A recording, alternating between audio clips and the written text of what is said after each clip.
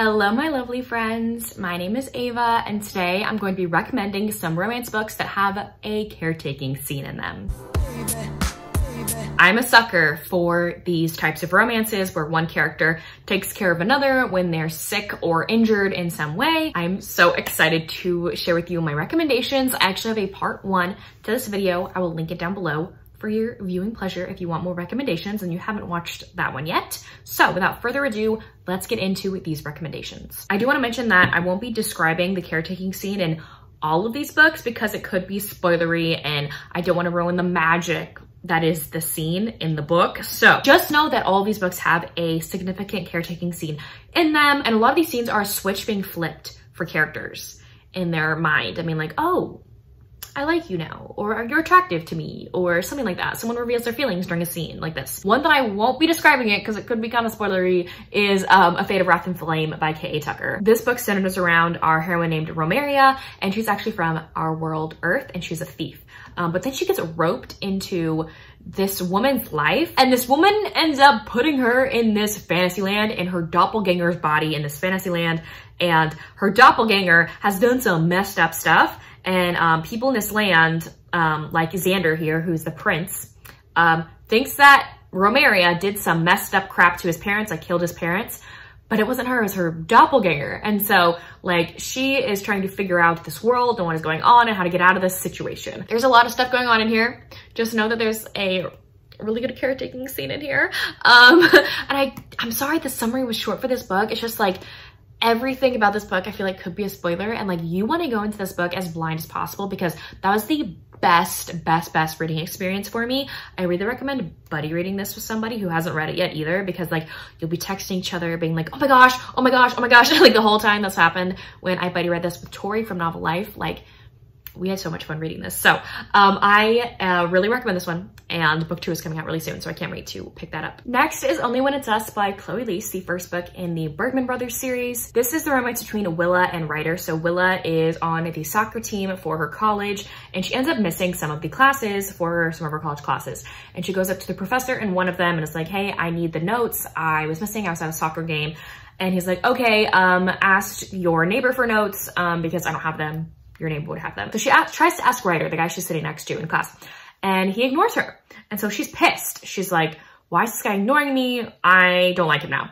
Little does she know that he's actually deaf and he didn't hear her. And man, when she realizes that, does she put a big foot in her mouth. And this is kind of like an enemies to lovers situation too, because Ryder does not like how Willa like jumped to conclusions about him. The two of them have to work together in some projects for school. And one of those projects is when there is a caretaking scene. One of them, they have to like go on this like hike or something, and one of them gets injured. I believe that's what happens. I did like this enemies to lovers relationship in here. And just like Ryder and his whole family is being introduced in here. And the Bergman family is amazing. So I really loved getting introduced to everything, and I thought that the caretaking scene was done really well because they don't like each other, but someone's hurt, so you gotta take care of him, you know? Next is Shift Just Got Real by Ruby Dixon. This is one of her bear shifter novellas. You don't have to read them in order at all, and this is the only one out of the 6 that she's written that I actually like. All the other ones are either 3 stars or lower. So I say just read this one. This one was great. This is an age gap romance. This is the romance between Ryan and Mal. So Ryan is a human in a predominantly shifter town, and Mal is way older than her. And so Mal's at the grocery store one day and he can scent his mate. And he's like, oh my gosh, finally my mate. I can like claim her. She's gonna be mine forever. We're gonna be in love. And then he realizes that his mate is Ryan, and she's underage, and he's mortified. He's like, oh my gosh, I need to get away from here so I can be away from temptation. I do not want to corrupt this woman. She is way younger than me and she's underage. So he basically becomes a recluse in the mountains. It's years later. Ryan is now 21, and she has like noticed Mal from afar. Like, he sometimes comes into town to get supplies and stuff. So she's noticed him from afar, and she kind of has a little crush on him. She really wants to admit her feelings to him, but he is kind of like a recluse. Ever since Mal realized that Ryan was his mate, he like makes sure to check up on her to like make sure she's safe and everything. And so one of the nights he's checking on her in her cabin to make sure she's safe. So he's like in the woods, like checking on her, and he accidentally steps on a animal trap, you know, like a clawed animal trap. And Ryan hears him like out in pain. And so she brings him inside and treats his wounds and takes care of him. And then the dam finally breaks between the two of them and they reveal their feelings for each other. This was a very short shifter novella that I really liked. It's a great age gap romance in my opinion. Next, I have Phoenix Unbound by Grace Draven. I feel like there's a bunch of caretaking scenes in here because these characters in here get injured a bunch. Our heroine in here, Jeline, she's a fire witch and she ends up having these powers also that she's able to disguise herself kind of like Mystique, if you think about kind of like Mystique from X-Men, as like a different person. And in this land, you have to sacrifice a woman from every village in the Empire, and they have to be burned at the stake. And so she disguises herself as a new woman every year. She's been doing this for 5 years so she can save the lives of the women in her village because she can survive the fire. So she ends up like escaping afterward and going back to the village when she's done. And so Azarion is a slave gladiator amongst the Empire, and he is the only one to notice that Jeline has been here before. And he realizes who she is and what power she has, and he's like, okay, this is perfect. She's gonna help me escape and reclaim my throne because his throne has been taken over by some crappy people. And so that's just what he does. He ends up kidnapping her and taking her back to his village. And so it's a kidnapping, enemies to lovers romance. There's a lot of bickering and bantering between the two of them. The caretaking here is like, I feel like a bunch of instances, but the main one is Jeline is not necessarily like completely fireproof. So after she's experienced being burned at the stake at the Empire, she has these scars all over her back and she's very sickly. And so when he kidnaps her, he doesn't realize that she's injured and sick. And so he has to take care of her while she is kidnapped by him. There's a lot of things going on in here. I know he gets injured at one point and she has to help take care of him. I love Grace Draven, obviously. And speaking of Grace Draven, there's also book 2 in the series. It has a caretaking scene, which is Dragon Unleashed. This one is about Halani and Malekith. Halani is a healing witch, so there you go. And the caretaking scene happens at the beginning of this book because Halani ends up across Malekith, who's been beaten and almost like killed.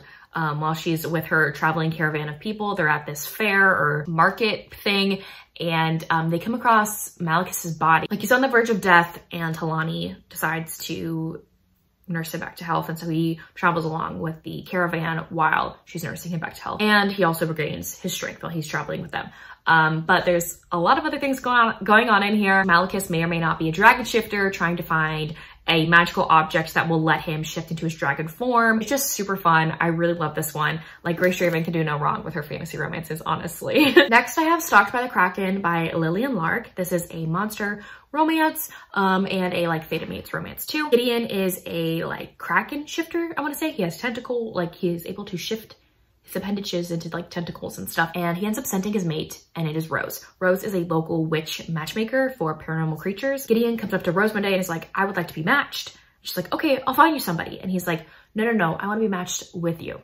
And so he tries to convince her to go on dates with him. And while they're on the dates, he tries to convince her to be mates with him and all this stuff. When it comes to the caretaking scene, at one point in the book, the heroine's power gets drained and the hero like takes care of her afterward, and it was so cute and so sweet. So I really recommend this one if you're into monster romances or you want to get into monster romances. I feel like this could be a great start for you. Next, I have an IPB book, an Ice Planet Barbarian book. We have Steph's Outcast, which is book number 14 in the Ice Home series, which is a spinoff to IPB. So Steph in here, she is one of our human women who has been crashed on Not Hoth with a bunch of other human women. And she's one of the few, I want to say 4, that's not already mated. Stefan here realizes that there's this guy named Juth who is not a part of the tribe. You've met him in one of the previous Ice Home books.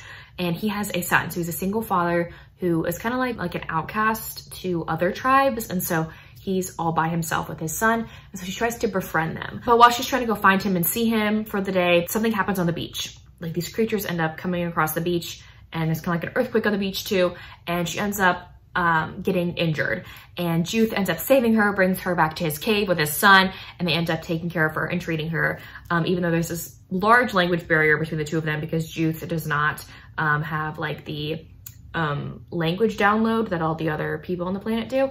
And I love a good language barrier, so I love that. Juth and his son end up taking care of Steph while she's injured, and they when she wakes up, they start to get to know one another and they end up falling in love. This is book number 14 in the series, so I don't necessarily recommend reading this book out of order, but you can if you want. I'm not the reading police, obviously, but I actually have a video, I'll link it down below, of the reading order you should read the Ice Planet Barbarian series in. This book wasn't out yet when I made that video. It was about to come out, so it's one of the last books in the series. But I really recommend this one and I really liked it, so yeah. Next I have Neon Gods by Katie Robert. This is the first book in her Dark Olympus series. This is a Hades and Persephone retelling. So Persephone is about to be engaged to Zeus.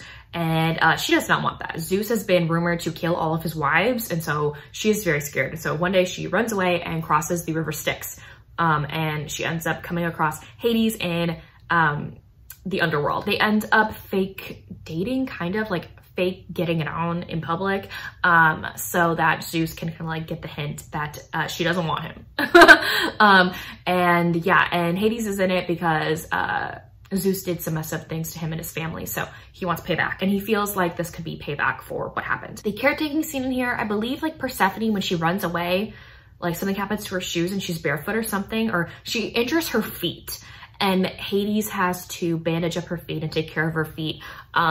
And that is a very prevalent point in the book that I loved reading about, just because like him taking care of her was so sweet to me. So yeah, I really like this one, and I haven't read book 2 yet, but I know it's out and I can't wait to pick it up. Next I have Secrets of a Summer Night by Lisa Kleypas, the first book in the Wallflower series. This is a series where there's like 4 best friends and they're all wallflowers in like British society, and for all different reasons they're wallflowers. So our heroine in here, Annabelle, she's a wallflower, and no one will like ask her to dance or anything because she doesn't have a dowry, like she's not wealthy.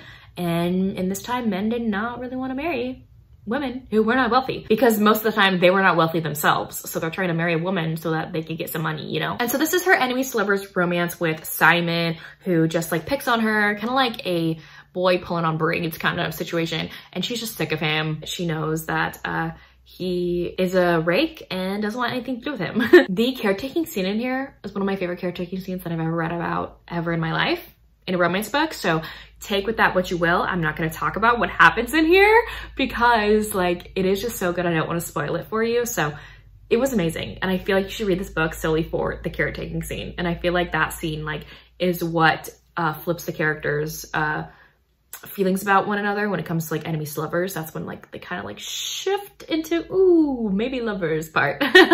So I really like this one, and I thought it was a great start to the Wallflower series. And lastly, I want to mention Ruthless Stranger by Maggie Cole, the first book in the Mafia War series. This book is also on KU, so I know I have a physical copy, but it's also on KU for you to read. This is the romance between Aspen and Maxim. Okay, so Aspen just got out of a messy divorce, and she and her friends are kind of like celebrating it, I believe in Las Vegas. And she kind of like is sitting with her friends in like a booth in like a bar or a restaurant or something, and it's like describing her like fantasy that she has, which is basically like being blindfolded, having an amazing night with a man, not knowing who he is, and then going their separate ways, never to see each other again. And so Maxim overhears this, and he goes up to her friend and is like, hey, I want to do this for your friend. That sounds like amazing. I want to do this for her. And they of course like make sure he's like legit and not like a creeper or whatever. And they do just that. They have this amazing night together. They end up going their separate ways afterward, even though they don't want to. They're both honestly so into the other person, and they're so sad they have to leave things the way that they are. And then one day Aspen goes into work and she recognizes Maxim's voice, and she's like, he's in her boardroom in her office, and they immediately like go to like a separate room together and like reconnect and everything. And they're like, oh my gosh, it's you. And things go on from there. And it is so stinking good. I love this one. It's a 5-star read for me. This is also a mafia romance. Maxim is the person involved in the mafia. And I don't want to say what the caretaking scene is in here because it could be spoilery, but it does have something to do with Maxim's ties to the mafia and Aspen kind of being roped into that, and people like attacking Aspen because they want to get at Maxim. That's all I'm gonna say about it. But I love this one and I really recommend it. If you want to get into mafia romance, I feel like this is a great start because it doesn't deal too heavy in mafia, but it deals in it just enough for you to like whet your appetite, if that makes sense. But anyways, there you have it. Those are some romance books that have a beautiful caretaking scene in them. Let me know down below if you've read any of these books or if you plan to, and if you love these books as well. If you don't feel like commenting any of those things, you can leave me any star emoji down below. But anyways, thank y'all so much for watching, and we'll see y'all soon in my next one. Bye y'all.